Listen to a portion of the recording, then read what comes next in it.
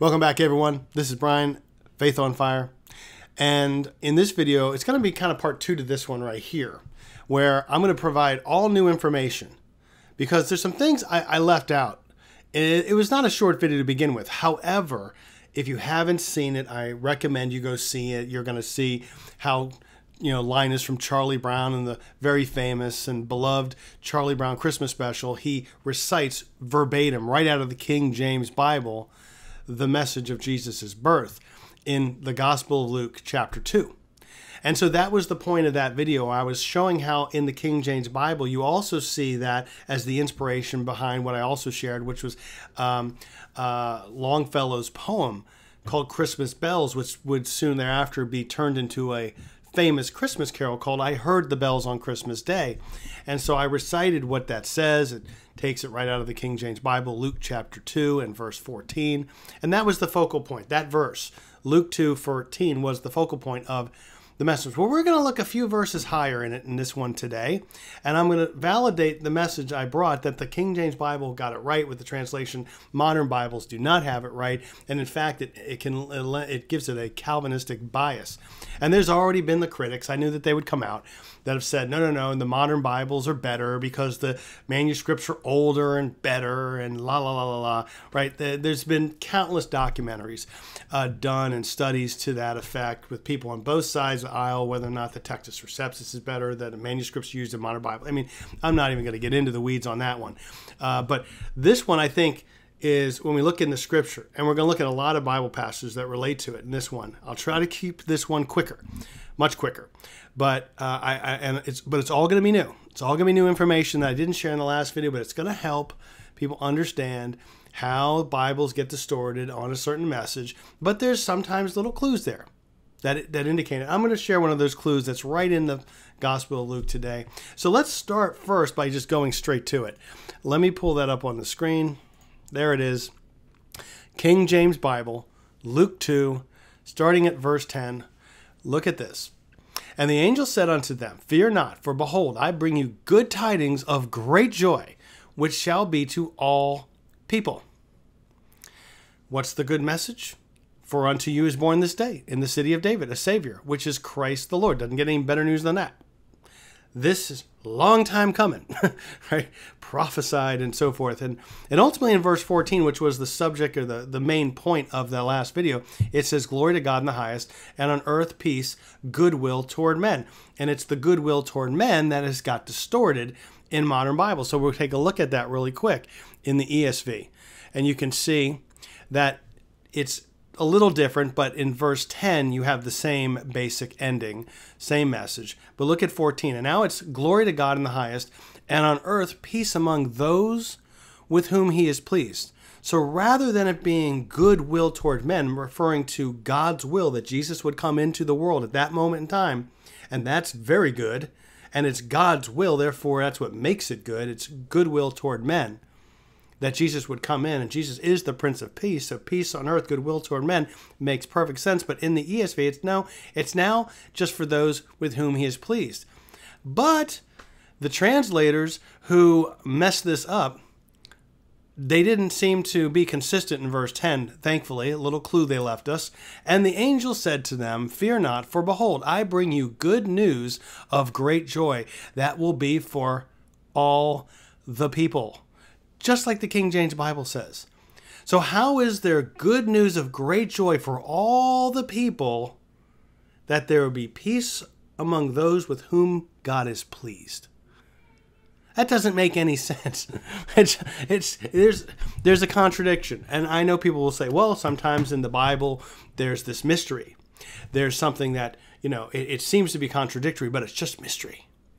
Don't buy into that. That's always an excuse for someone who can't explain the inconsistencies of their messed up theology. Just don't buy it. No matter what name they can put on it. Antinomy, they can put mystery, they can put compatibilism, whatever cool little name they apply to tell you, don't believe your lying eyes.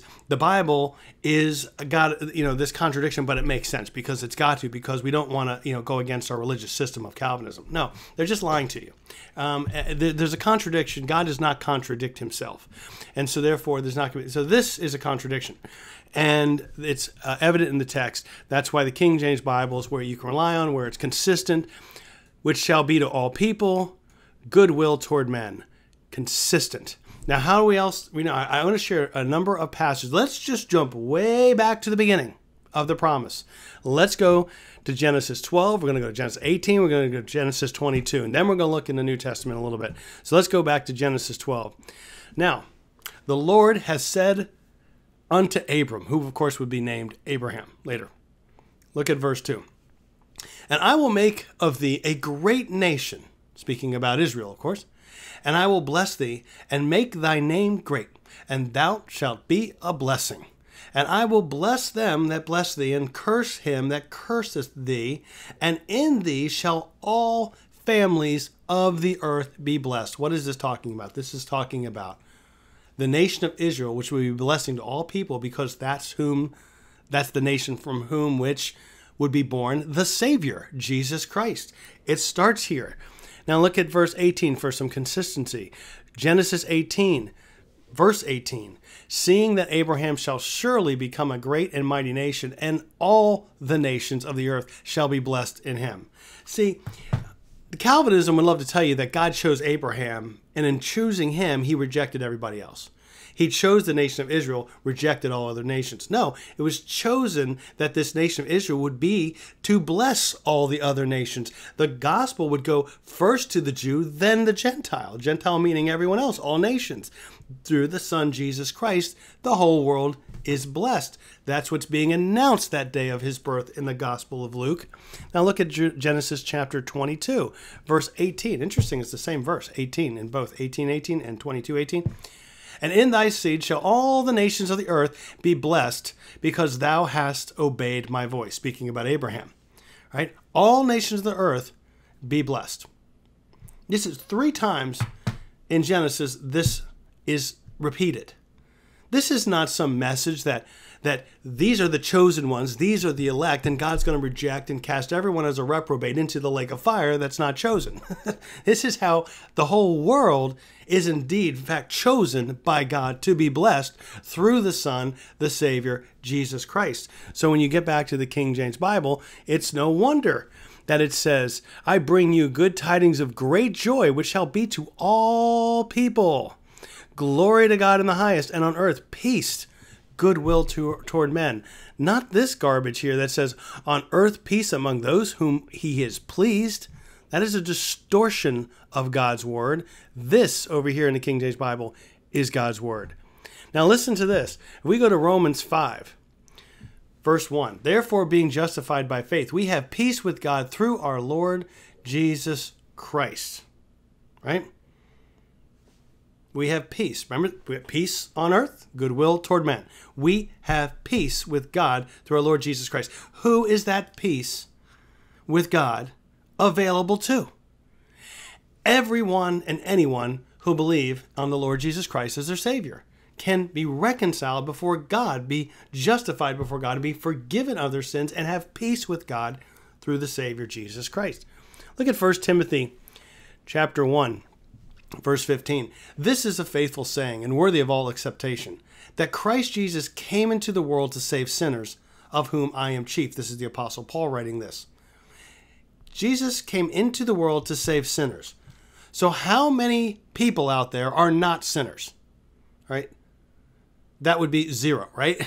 Because the Bible tells us all have sinned and fallen short of the glory of God.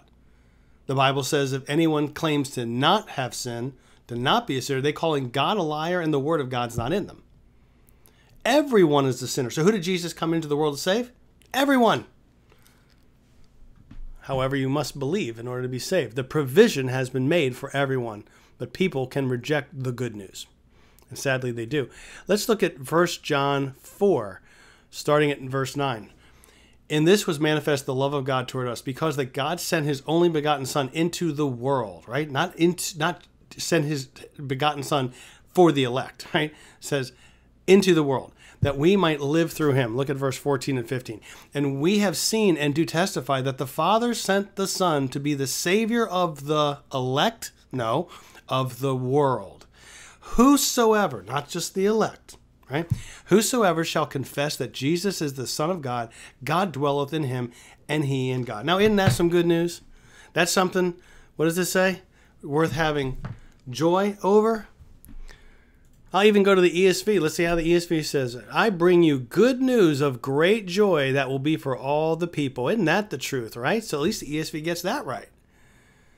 They just get this lower part right. They should have stuck with what this says. Glory to God in the highest on earth, peace, goodwill toward men. That's the good message right there. And so I wanted to share how in verse 10 validates what the King James Bible says in verse 14, but in the ESV it creates a contradiction. How can it be for all people? Great news of joy for all the people, but no, only the ones God's favored or God's pleased with, depending on the modern Bible version. No. Don't be fooled by it. Oh, real quick, little edit. I'll forget this. Who saw the Calvinist Santa on the Babylon Bee? I don't even watch the Babylon Bee. I'm a little bit familiar with what they are and the comedy and the conservative values, which I'm all for, but it's not one of the things I've paid attention to, but I watched that one. That was funny. And if you don't know what I'm talking about, go to Babylon Bee's YouTube channel and watch Calvinist Santa. Oh my, that was just brilliant. And I was thinking of doing something. I actually have it printed out right here. I ran out of time. Christmas is here tomorrow. But basically, is it this? No. This is something else. I'm sorry. I thought I had it around here, but I had a printout of "'Twas the Night Before Christmas." And what I was going to do is I was going to change it around to make it a Calvinist "'Twas the Night Before Christmas," and I had a few of the lines from it in my mind, but I ran out of time to do it. Maybe for next year. I'll come up with something funny along those lines. But yeah, the Babylon Bee thing was priceless. I loved it. Anyway, with that, Merry Christmas to all and everyone. And may the peace and love of Jesus Christ be with you now and forever. Amen. Bye-bye.